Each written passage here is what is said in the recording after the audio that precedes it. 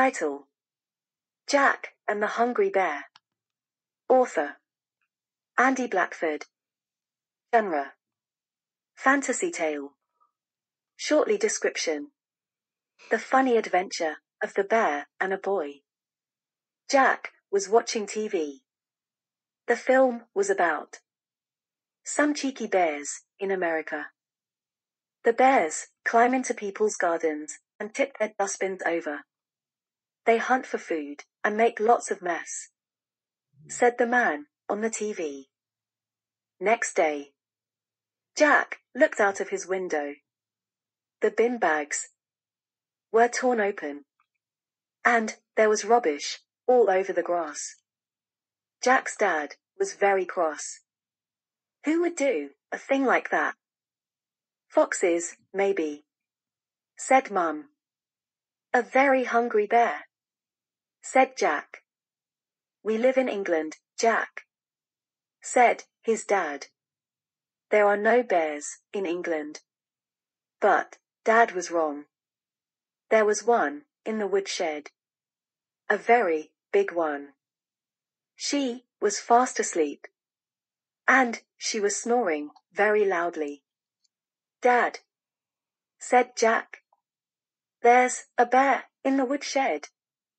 Oh, Jack, smiled Dad. Run along and play now.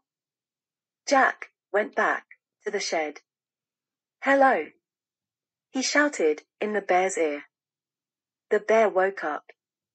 You made me jump, said Grumbled. Sorry, said Jack. But I wanted to ask. Why are you sleeping in our shed? I am sorry, said the bear.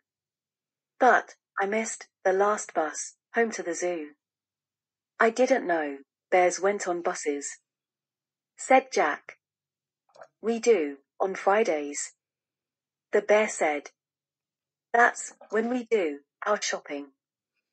I was so busy shopping that I forgot the time, said the bear. When I got to the bus stop, the bus had already gone.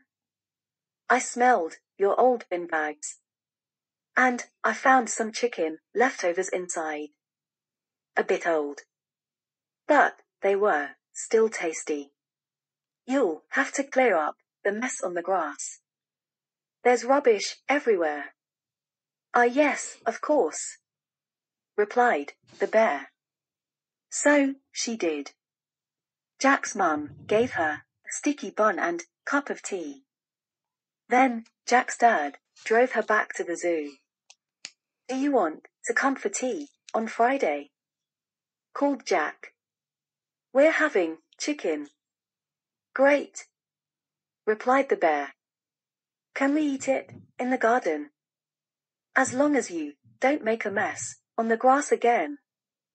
Jack laughed.